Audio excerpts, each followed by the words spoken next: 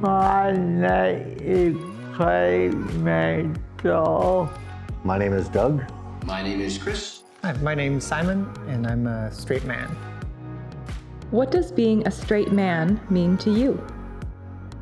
For me, it means that I identify as a man, and I find myself attracted, especially sexually attracted, to people who identify as women. Does that sound just both right to you, Craig? Yeah. Would that be your experience as well? Yeah.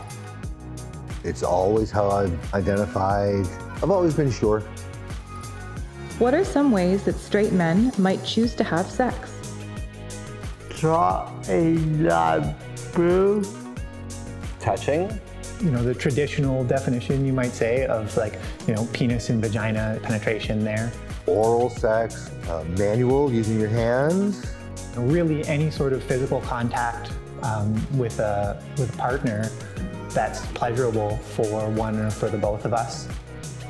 Does being a straight man mean you must have sex in these ways?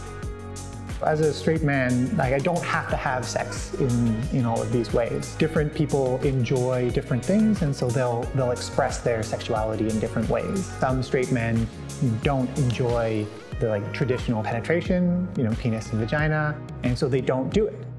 I should experiment. Everyone should. Not everything is going to be for everybody. What are some ways that straight men might practice safer sex? Condoms are a super common method. Condoms as a barrier method do help with preventing many types of sexual transmitted infections, but anything that doesn't have a barrier method like that, like a hormonal birth control pill or an IUD or something that my partner might be using, does not have that same effect. What is something you wish the world knew about being a straight man? Many of us grow up with strong training in sort of what it means to be masculine and what roles society expects from us to fulfill and to be those things. Many of us struggle our whole lifetime to kind of unlearn that early training that we get. Many of us are soft and squishy on the inside too, and we can really struggle to communicate that effectively. Pressure I feel is being male and it's providing.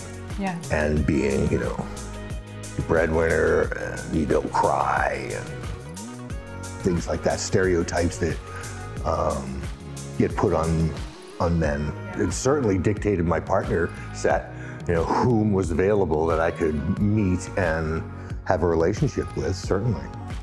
So. Did you find that it was because of that pressure of like you're not allowed to show emotion and you have to be tough, that impacted how you showed up in relationships with women? If you felt safe enough to be vulnerable with them, or?